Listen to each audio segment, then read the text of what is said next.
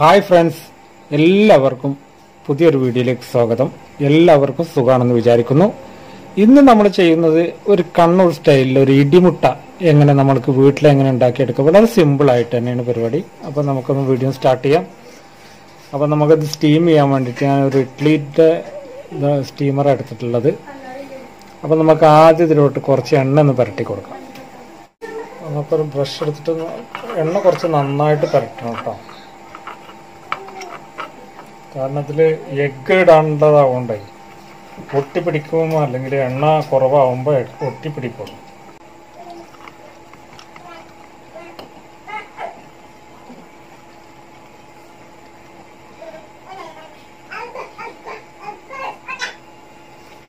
ഇനി നമുക്ക് മുട്ട അതിലോട്ട് ഒഴിക്കാം.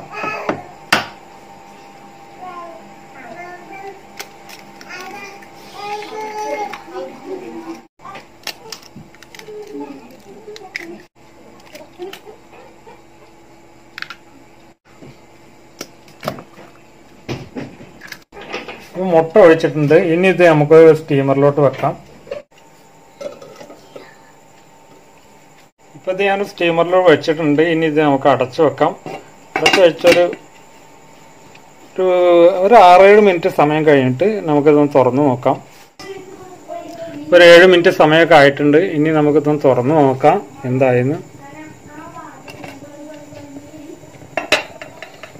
ഇതിപ്പോൾ റെഡി ആയിട്ടുണ്ട്. ഇനി നമുക്ക് തീ ഓഫാക്കിയിട്ട് അതിന് എടുത്ത് വെക്കാം. അതൊന്ന് ചൂടാറുന്നവരെ വെയിറ്റ് ചെയ്യാം. ആ സമയം കൊണ്ട് നമുക്ക് മസാലയൊക്കെ ഒന്ന് തയ്യാറാക്കിയെടുക്കാം. ആദ്യം 2 ടീസ്പൂൺ മുളക് പൊടി നമുക്ക് ചേർക്കാം. എരിവ് കൂടുതൽ വേണമെങ്കിൽ കുരുമുളക് പൊടിയും കൂടി ചേർക്കട്ടോ. ഞാനിപ്പോൾ കുരുമുളക് പൊടി ചേർക്കുന്നില്ല. അതിന് നമ്മൾ സാധാ മുളക് പൊടിയാണ് ഇപ്പോൾ ചേർത്തുകൊണ്ടിരിക്കുന്നത്. ഒരു 1/4 ടീസ്പൂൺ മഞ്ഞൾപ്പൊടി ചേർക്കാം. ഒരു 1/4 ടീസ്പൂൺ ഗരം മസാല ചേർക്കാം. അതിലേക്ക് ആവശ്യത്തിന് ഉപ്പും കൂടി ആഡ് ചെയ്യണം. നമ്മൾ മുട്ടയിൽ ഉപ്പ് ആഡ് ചെയ്തിട്ടില്ല, അതിന് പകരമായിട്ട് നമ്മൾ ഇതിൽ ഉപ്പ് ആഡ് ചെയ്യണം. ഇനി അതിലോട്ട് നമുക്ക് ആവശ്യത്തിന് വെള്ളം ഒഴിച്ചിട്ട് ഒന്ന് മിക്സ് ചെയ്തെടുക്കാം.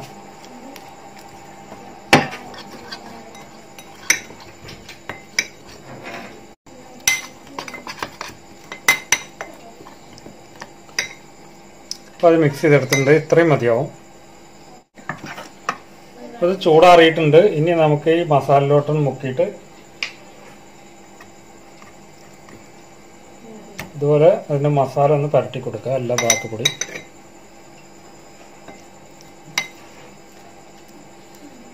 മസാല നന്നായിട്ട് പിടിക്കുന്നവരെ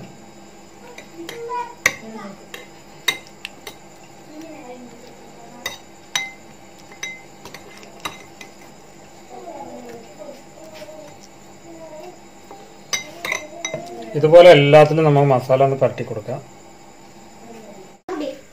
അപ്പോൾ ഇതെല്ലാം ഞാൻ മസാലയൊക്കെ നന്നായിട്ട് പുരട്ടി വെച്ചിട്ടുണ്ട്. ഇനി ഇത് നമുക്ക് ഫ്രൈ പാനിലൊന്ന് ഫ്രൈ ചെയ്തെടുക്കാം. ഒരു ഫ്രൈ പാനിൽ ഓയിലൊക്കെ ഒഴിച്ച് എണ്ണയൊക്കെ ചൂടായിട്ടുണ്ട്. അതിലോട്ട് നമുക്കിത് എടുത്തിടാം.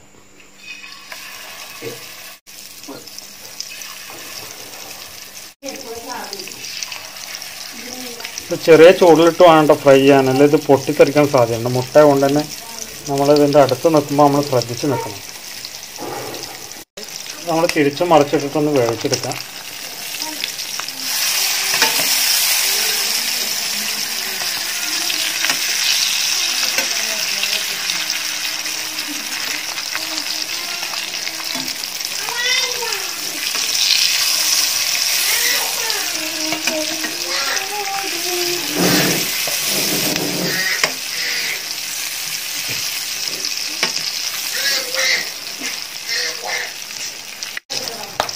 ഇവിടെ റെഡി ആയിട്ടുണ്ട്. ഇനി നമുക്കിത് കോരിയെടുക്കാം കേട്ടോ. 2 സൈഡും വെന്തിട്ടുണ്ട്.